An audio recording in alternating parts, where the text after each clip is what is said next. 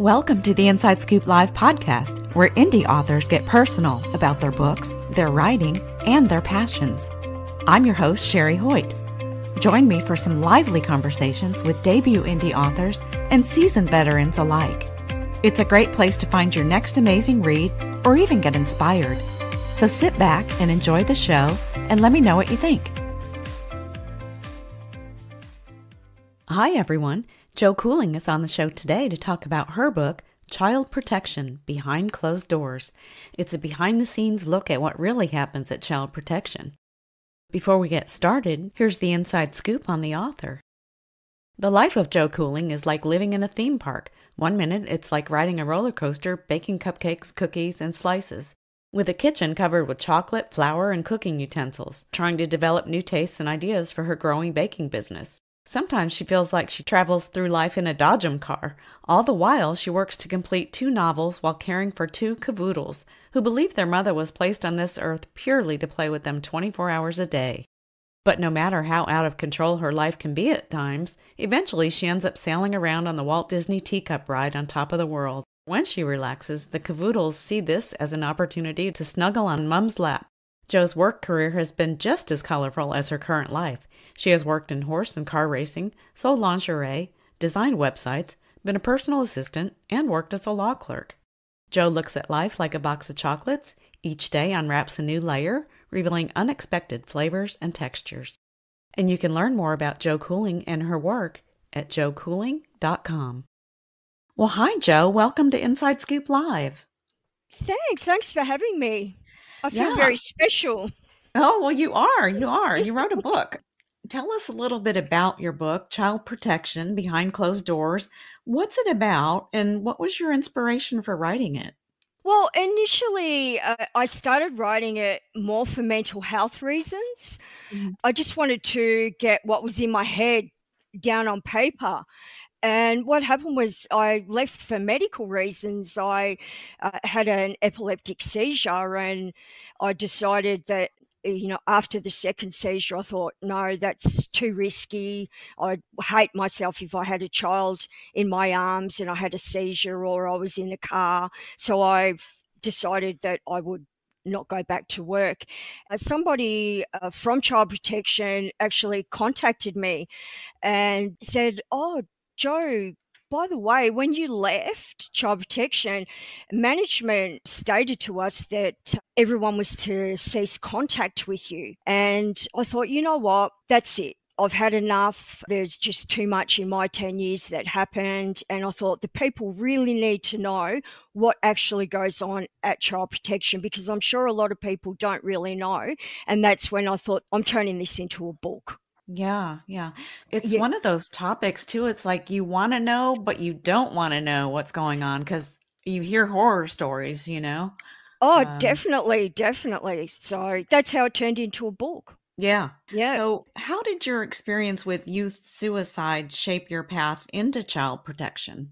Okay, so I've always been the type of person who wants to help people. Even as a child, I was always that type of person. And obviously when a family member in, my experience commits suicide, the family falls apart. It changes your perception on life. So after that, I thought to myself, did I miss something? Was there a sign? Could I have changed the outcome? And that's when I decided to leave my job and start studying, because I was in the corporate sector. And I knew straight away that child protection was my avenue. That's where I wanted to go. I had my daughter at 18. So even though I was young, I stopped and I'm like, you know what? I'm not an adolescent anymore. I'm a mother. I stopped and I go, that's it. I can't go out and party. I can't do this. And I was a mother straight away. Yeah. So, I already had that experience of being a mother anyway. I didn't get into child protection until I was 31. So I had life experience. So that's basically what pushed me, was the experience of what my family went through with a young suicide in the family. Yeah, that's awful. I love how a little bit of something good come from it. You Yeah. found your calling, so to speak. So Yeah. yeah. What did you hope to accomplish with this book? Like, were there any misconceptions about child protection work that you wanted readers to know? That is a hard one because I suppose there is a lot of misconceptions about child protection, but I looked at myself as being a different type of child protection worker because I don't know, being a little bit older, when I did interviews, I didn't take the person at face value on that very first time that I met them, because you're walking into someone's life and going, hello, we've received a report on blah, blah, blah. And, a lot of people are shocked. They're like, oh my goodness. And so they're initially, hang on a minute, we haven't done anything wrong. They get quite aggressive. And so a lot of workers walk in and go, okay, I'm going to write down you're aggressive, you're this, you're that. I don't take people like that. I stop and I then say, look, let's calm down. Look, it's just a report. And then, so I look at it and I go, look, not all child protection workers are like that. We're not all crap. Okay. Yeah, so it's not like if you get a call or a visit from child protection, that means you're going to lose your kids. This is like an interview. Yeah. And I think a lot of workers also too get blamed for management's bad decisions. And while workers, strive to protect children, they face a lot of challenges such as high caseloads, systemic issues, which impact their effectiveness. Yeah. You know what I mean? And also, a child protection system is used by also many parents to fight family law court issues, which also, again, impacts caseloads. Oh, yeah. Yeah. Tell me about some of the typical dangers, and you mentioned a few challenges as a child protection worker might face out in the field. Regular verbal abuse. That's a given. And, so that's why a lot of the young ones really struggle with it. Whereas being a little bit older, you sort of need to just learn to brush that off. Long working hours, definitely. Large caseloads. And that's never going to change. It doesn't matter what they try and bring in. That's always going to be there. Because you've got things like you've got to meet, your key performance indicators, as well as court-ordered conditions. A lot of people that come into child protection are social workers. They almost have to be retrained. It's not a social worker role. Okay, this is a statutory role. Okay. I would think that would be a misconception. Yeah. You're not there to counsel people. You're not being invited into people's lives. This is a statutory role. And a lot of people that come into the role don't understand that. So they come in as a social worker and they virtually have to unlearn everything they've learnt. That's interesting. Yeah. I would have thought it would have been a kind of social worker, at least part of the role, Oh, look, definitely. But you're not there to counsel people. Not all of them, but it's court ordered. A lot of it's court ordered. And that's one challenge that a lot of people don't understand. And the court process part of the role scares a lot of people and they really struggle with that. Whereas with me, I've worked in the courts since I was 18. Oh, wow. Yeah. Yes. The other side of the role that is really difficult for a lot of people is working with people that really challenge your comfort zone, your morals. And when I say that, I'm talking about sex offenders, pedophiles, because, you can't be interviewing a person that has potentially sexually offended a child, and you need to be able to learn to speak with those people without judging them, and treating them with disrespect. And that is very difficult to do at times. Yeah, I imagine. It takes a special kind of person, that's for sure. Yeah. Definitely. Yeah. I had one case, which is in the book, and, I was doing an access visit. And he'd already been convicted. Anyway, he was sitting there and having his access visit, and I'm just sitting there and watching and, keeping my eye on things. And he's trying to groom me and, start a conversation. And, I said to him, look, you're here to have access with your child. You either have your access or I'll just cancel it straight away. Wow. So, you got your boundaries, and sometimes you really do. You struggle. I'll bet. I'm struggling just listening to you. My goodness. Yeah. What kind of turnaround does the agency have? Okay, back when I was doing it, it was around 89%, and that was most workers is about 18 months, which is pretty high. Yeah. From what I've read, I don't think that's improved a lot. Yeah. So that then impacts on clients, because you look at from a child's perspective, from a family's perspective, if they're having regular workers quit, how difficult is that for a client, for a child, constantly having new workers come in, time and time again, and then having to get used to new people and having to repeat their story over and over again. Yeah, the impact on the family is, I can't imagine just having to tell the story over and over again, and the kids having to get comfortable with someone new every month or 18 months. Yeah, wow. And I suppose that goes into also with the bullying as well. That goes down to the workplace culture, and another reason why workers aren't lasting. Workers having numerous sick days, which puts pressure on other workers to pick up their cases, workers resigning, the post-traumatic stress disorder, which is to do with the bullying, and it just goes on and on. It's the impact of numerous things. Where does that culture come from? I mean, how does that get ingrained into such a workforce that is constantly turning around new workers?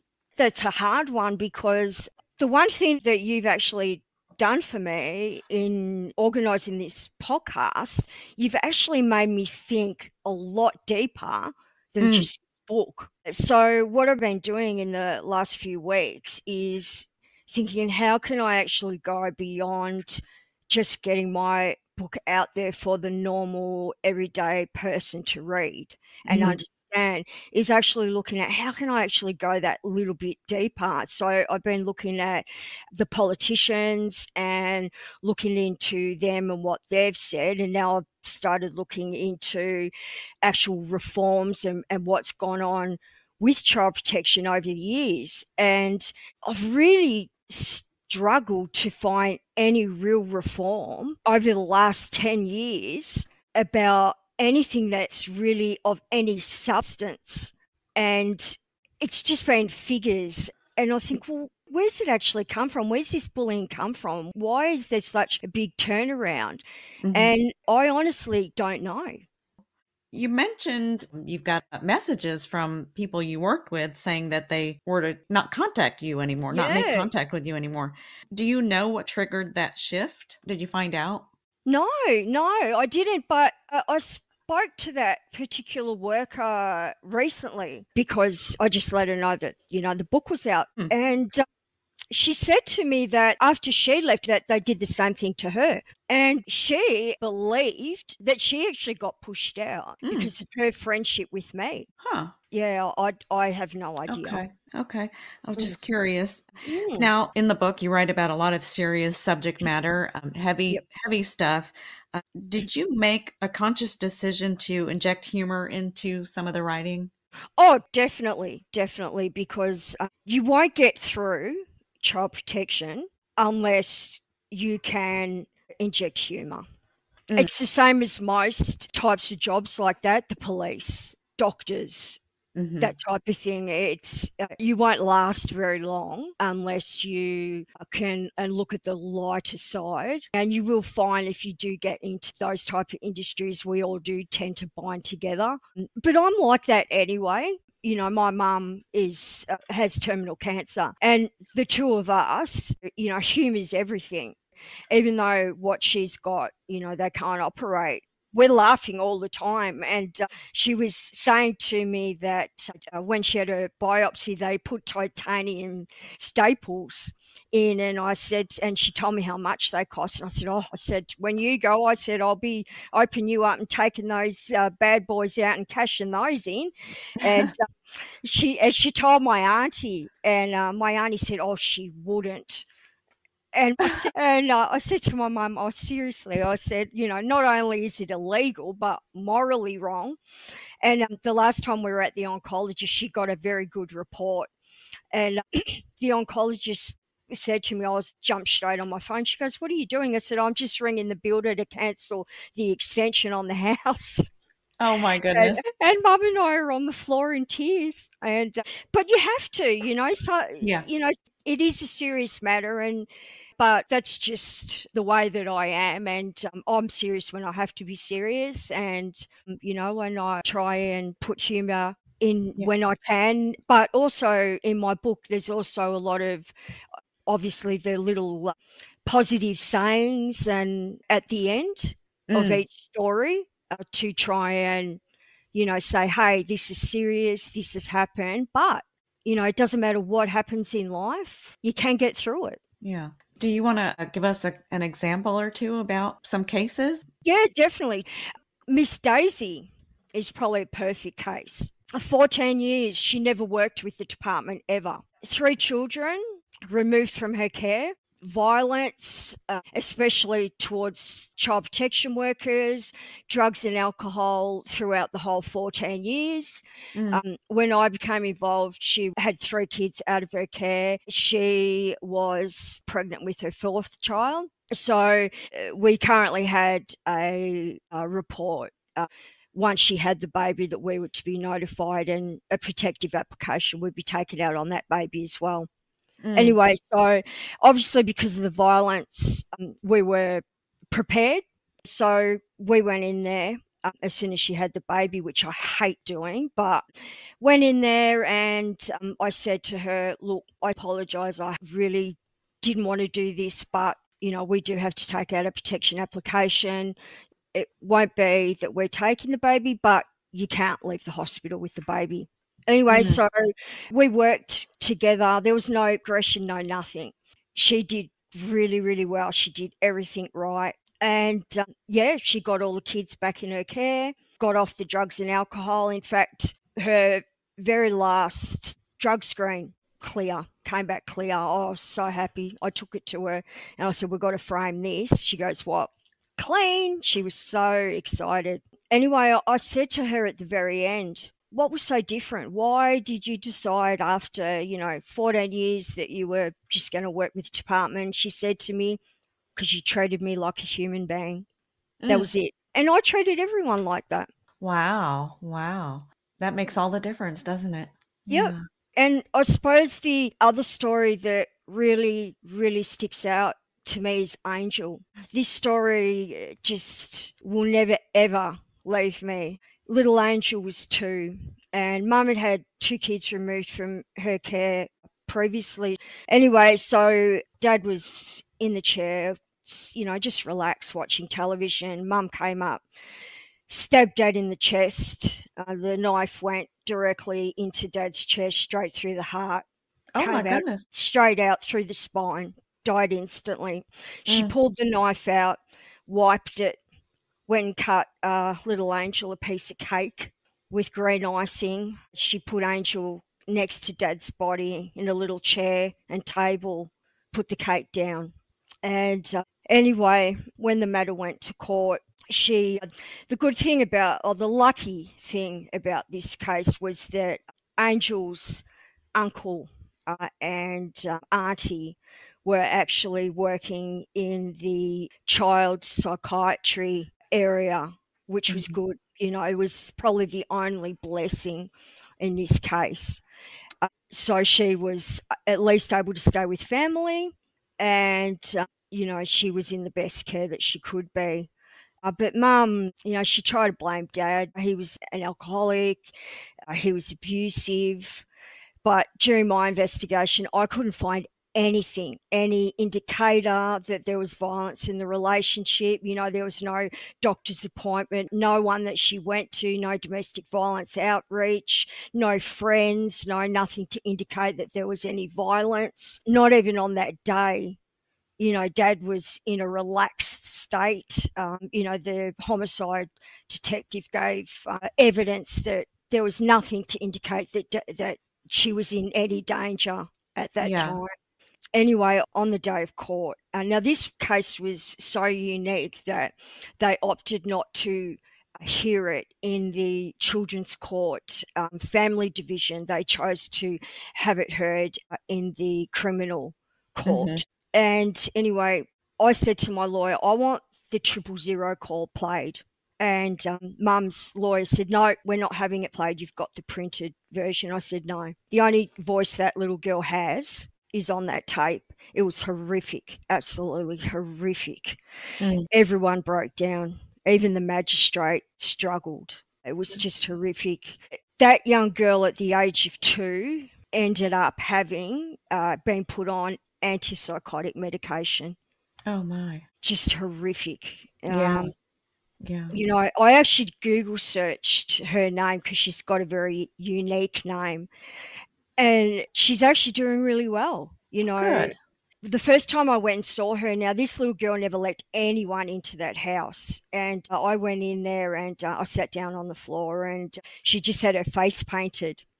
And anyway, I actually had professional face painting stuff. I used to paint kids' faces all the time.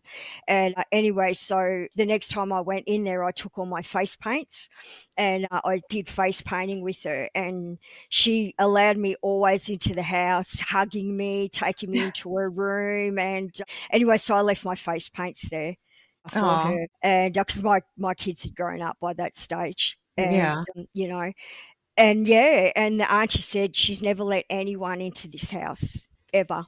Wow. And so my mum said to me the other day, did you have all these stories written down? And I said, no, they just never leave you. Yeah, I imagine. Yeah. Yeah. So what do you consider the most pressing issues plaguing the child protection system today? Okay. Look, I think the issues are probably still very similar. So lack of support by management. Also, the foster care system, which also covers, residential care, really the whole out-of-home care system. I think that's still a huge issue. So, vetting the foster carers to ensure the safety of children in out-of-home care placements. The turnover rate of staff is obviously still a huge issue.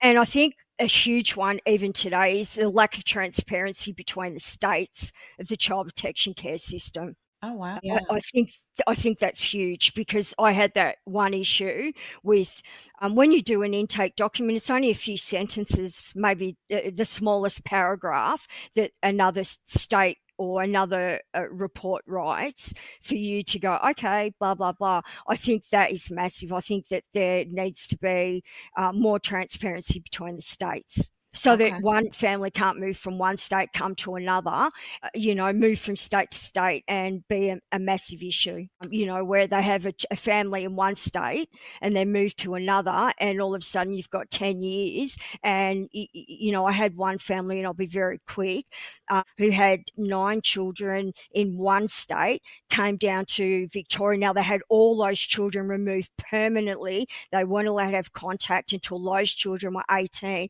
They came to Victoria, had another 7 children. Hello. Wow.